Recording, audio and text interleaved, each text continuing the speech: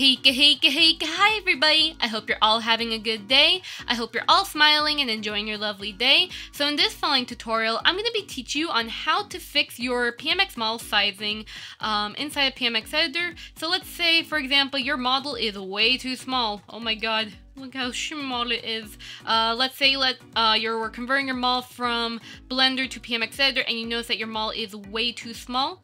So there is a way of fixing this very easily. So, once you have your model and you're like, oh, there's a size, you're gonna go into Edit, Plugin, you're gonna go to System, and then you're gonna look for this button here for Size Change Tool.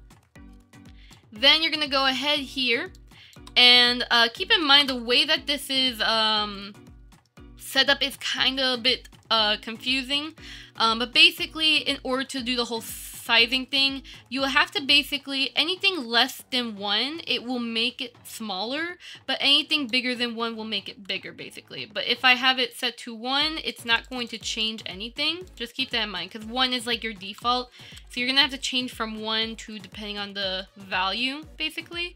So let's say, for instance, I will put 1.7 to make it bigger. And as you can see, it makes my model bigger.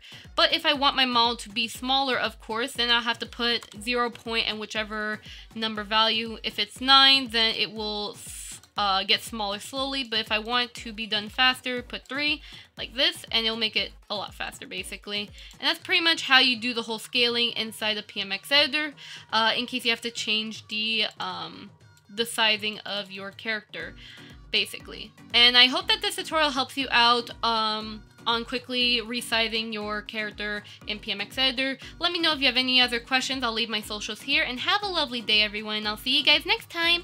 Bye bye!